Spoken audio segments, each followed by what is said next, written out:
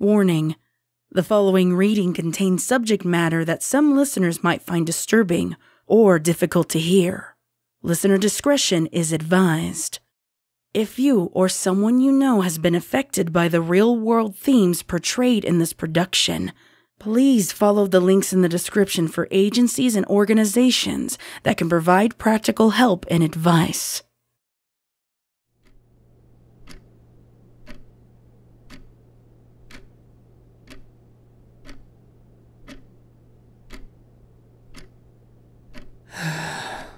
Dr. Heartfire sighed, pinching the bridge of her muzzle.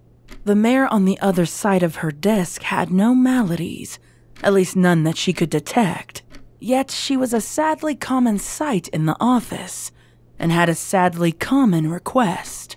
Please, I just want to know what's wrong with her. Miss Dash, you know I can't disclose anything to do with Rarity's case. It's all confidential. Yeah, confidential, I get it. It's just, I'm not blind. I know there's something wrong with her, but I just don't know how to fix it. Heartfire smiled sadly. They all wanted the same thing. It broke her heart. This isn't something that can be fixed right away. It's in her head, but that doesn't mean it's not real. Does that make sense? Just support her. Maybe take her away somewhere. Yeah? Yeah, that might be a good idea. Thanks, Doc. The mare said, and Heartfire watched her leave with a heavy feeling in her chest. She knew she couldn't help.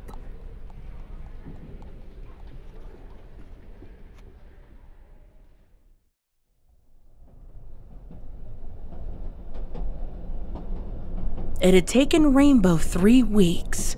Constant pestering, badgering, prodding, and poking. If someone was offering to take her on holiday, she'd have jumped at the chance. But that was a small part of her that was thinking that. Little and spiteful. She knew Rarity wasn't well. So, when Rainbow had finally gotten her to agree to take the trip, she'd been so happy. For all of 2 minutes. Then, Rarity had told her where she wanted to go. So? Rainbow began, trying her hardest not to shiver. Why here then? She hadn't wanted to question Rarity's choice, least to provoke her to cancel the whole thing.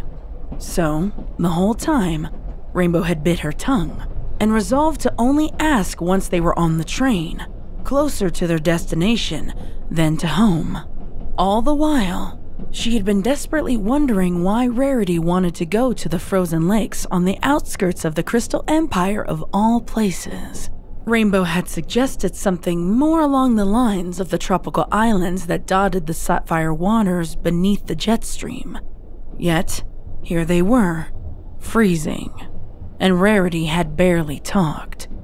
I guess I didn't think a place like this would really be your scene, you know? Rainbow kept going, feeling guilty for the way she had inadvertently chewed the inside of her mouth. Rarity didn't respond. She just kept looking out the window. But she was far from blank. The unicorn had started to look increasingly anxious with each mile they chugged along. Rarity, maybe if you talk to me, it might help a little bit? Rarity's chest fluttered for a moment. She looked delicate, like an ice sculpture. It was so heavenly that Rainbow could have cried. She wanted to cry so much these days. It's supposed to be beautiful. Rarity finally breathed, and it was like waking up after a coma. Oh yeah? Rainbow replied, a clear prompt to continue. Mercifully, Rarity took the bait. You've been terribly patient with me these last few months, Rainbow. But the truth is, nothing really seems beautiful anymore. Rainbow moved over to sit next to Rarity and slowly snaked her hooves around her midriff. It wasn't too long before Rarity started to sob soundlessly, the only clue being the gentle throbbing pulse of her chest. Unnatural and without the relaxed cadence of her breath. I still think you're beautiful though, Rainbow. I'm sorry if it's not worth it anymore. Rarity, don't be stupid. Of course it's still worth it. Rainbow reassured, and they both allowed the silence to resume. Neither cared to find out whether the other was lying.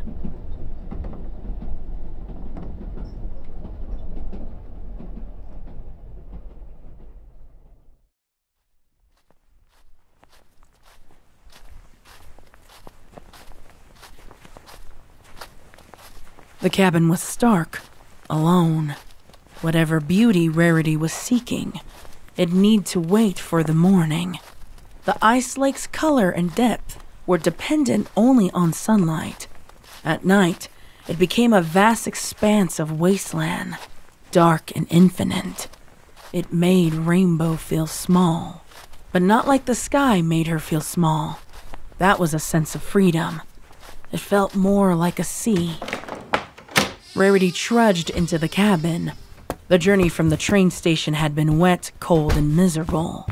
Any attempt at conversation had been dulled in snow flurries and freezing wind. So it made sense that she would want to get an early night.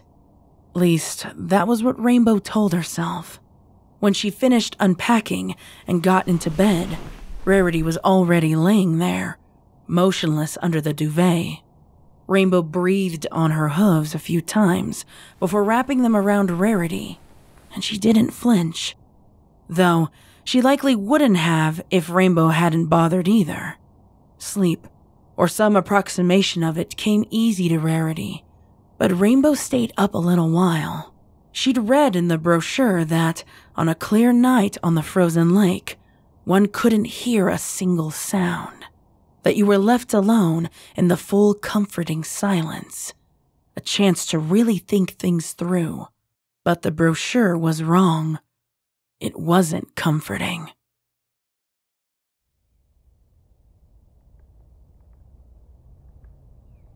When Rainbow awoke, she wasn't surprised to find herself alone. She was, however, surprised to find a small note from Rarity. Went out onto the lake. Huh. Rainbow let herself fall out of bed before getting her scarf and boots on. Normally, she wouldn't be seen dead in them, but sometimes needs must. When she was ready, she went out and was immediately floored. The sunlight didn't take away from the lake's infinite nature. It amplified it. In all directions was a totally flat plateau, only stopping at the walls of the cloudless sky. They were a mirror suspended above the ocean of blue. While the effect was striking, it made Rainbow feel disoriented, and that was no small feat. Just how far did we walk last night? Rainbow muttered, finding no sight of the train station. This at least made it easier to find Rarity. She simply swiveled in place until she saw a far-off white speck. Then she kicked off and started to glide. However, as soon as she was up there, the disorientation felt so much worse. It was like suddenly being upside down in an optical illusion, where up and down didn't make sense. Rainbow dropped back down onto the ice and started to walk sullenly. She didn't like being in places where she couldn't fly. When she caught up with Rarity, she found the unicorn was crying again. But this time, she was also smiling. Celestia. How long had it been since Rainbow had seen that smile? She wanted to cry herself, and would have had she not thought it might spoil the moment. Rainbow, come look. When Rainbow obliged, she saw that Rarity had cleared and polished part of the ice to a sheer flat surface. Without the bumpiness and the snow dusting, Rainbow finally saw the beauty of this place. The water beneath danced with unnatural colors, bright and neon and swirling forever. A pantheon of coalescing fractals, forever becoming new things. Rainbow held her tight, and Rarity did the same. It felt good. God, did it feel good to be held again, held properly, with some zeal and gratefulness for beauty and life. They stayed there the whole day, and while Rarity did talk, more than she had in weeks, she kept her eyes on that spot, and it always returned to the same topic. It's beautiful. The sun wasn't meant to stay out forever. When it started to dip, the colors disappeared. Rarity's mood didn't go completely, but it ebbed with every mote of light stolen from them. Come on, Rarity. We can come out again tomorrow. Rainbow urged, gently helping her to her hooves and starting them back on the journey to the cabin. It was done in silence, and while Rainbow wanted to pretend it was a comfortable one, she could feel the strain. You know, I heard a story once Rarity piped up as they neared the cabin. about a pony who had only drank water and eaten stale bread his whole life. And it was fine for him for a little while, but soon he got sick of it.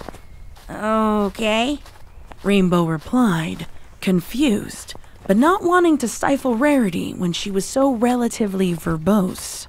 They walked up the steps, and Rarity took another look out onto the lake. And when he finally tried something sweeter, do you know what he did? I don't think I've heard this one, Rarity. So, what did he do? Rarity looked at her for a moment after they had finished wiping their boots on the mat. Her gaze was level, flat, as stretching and featureless as the great frozen lakes. He ate and drank until he choked. Rainbow blanched for a second before barking out with a forced laugh. Too late did she realize that it wasn't some attempt at morbid humor, because Rarity just kept staring at her with that look, devoid of all the life Rainbow needed to see, devoid of everything she'd gained from the colors under the lake. Rarity didn't say anything for the rest of that night. She simply grunted small responses to every question Rainbow tried to ask. She cried a couple of times too, but Rainbow didn't count those, though it excavated her. To see her partner, such a short time ago, someone brimming with a lust for life, begin to shakily cry through their half-hearted game of Scrabble. Rainbow just held Rarity tightly until she calmed down, even when she wanted to cry herself. When they finally went to bed, it felt like a small mercy. Rainbow was at least able to hold Rarity again, and in the silence of the lake, there was some room to pretend that everything was normal. But before she went to sleep, Rarity piped up one final time, in a voice slick with tears. I think I found the missing part of me in the lake.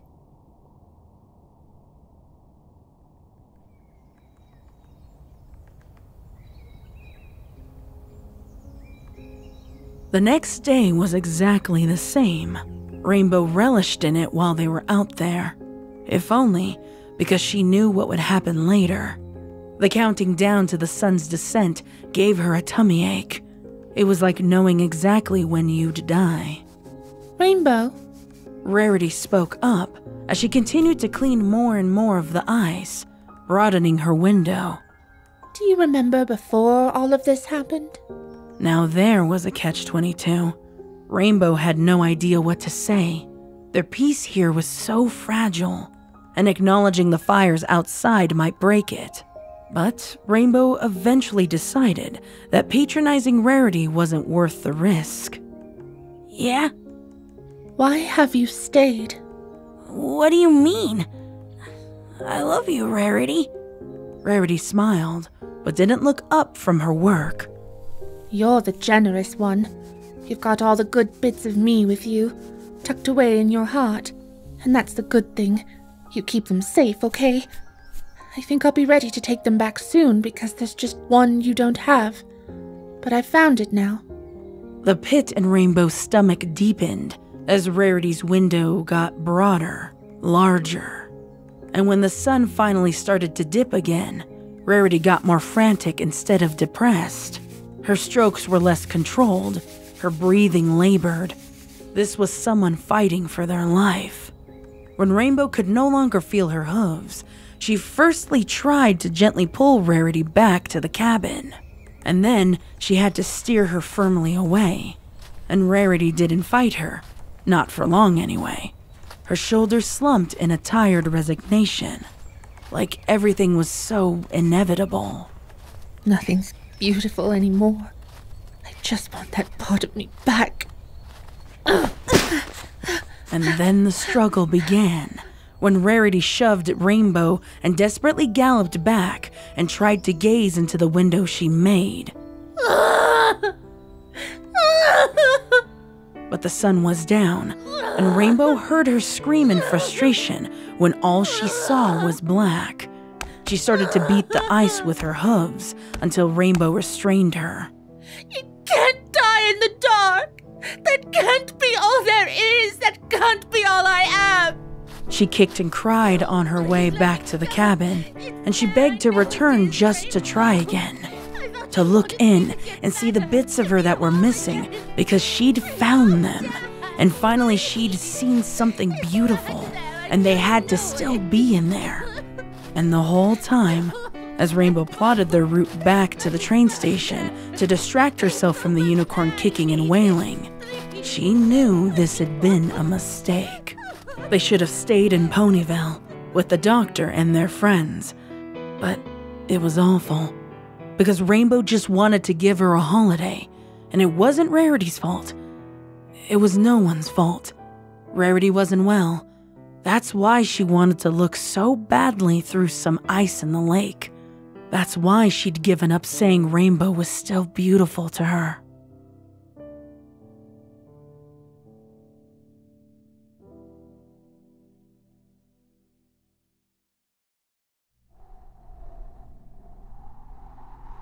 When Rainbow woke up, she wasn't surprised that she was alone in the bed. Rather, she was surprised that it wasn't morning. The door was open. The breeze flew freely in and chilled the whole room. The blankets were frozen. They provided no relief. Rainbow looked out as she caught her bearings and realized that Rarity was out there.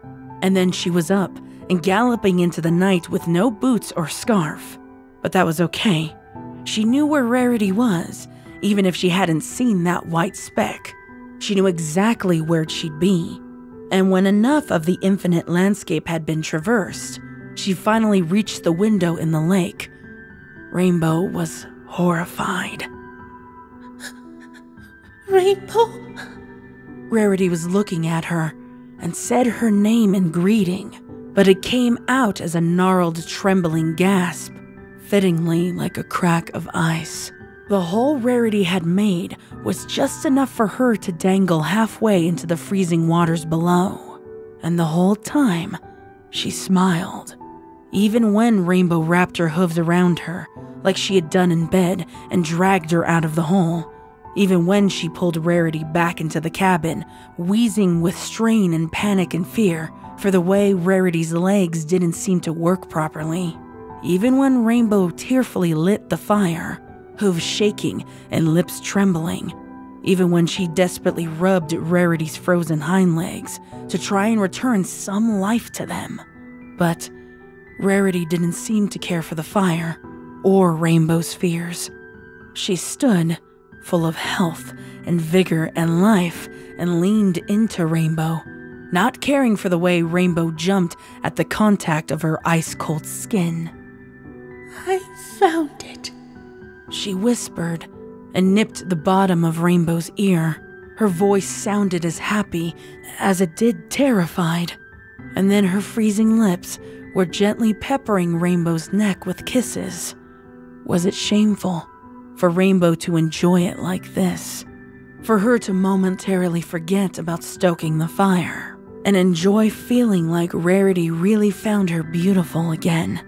To desire and be desired, and to press her body against flesh that burned with furious cold. When Rarity moved to Dash's lips, and they kissed for the first time in months, Rarity cried, and Rainbow cried. They wept for and with each other. Then their tears brimmed around their met lips and turned to ice as the fire died. When Rainbow pulled away, Her skin ripped and tore, but she didn't mind. You know I've always loved you, right? Rarity said with a sad smile, tears dropping and freezing. Outside, the winds picked up until their screech was deafening. No matter any of this, no matter what I might have lost, I've always loved you. Rarity urged, and it somehow cut clear through the apocalyptic racket.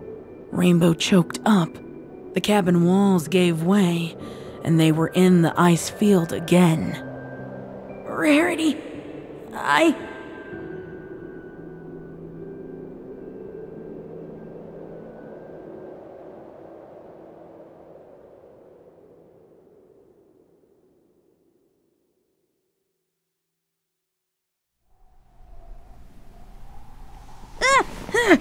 Rainbow jolted awake from the dream and found the cabin door was open to the wind.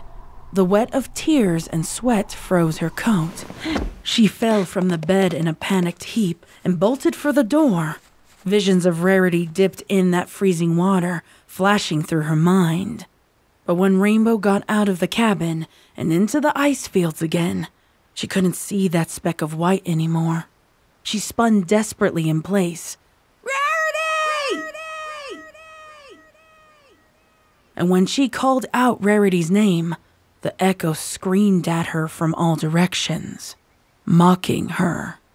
No soft, kind voice returned her name.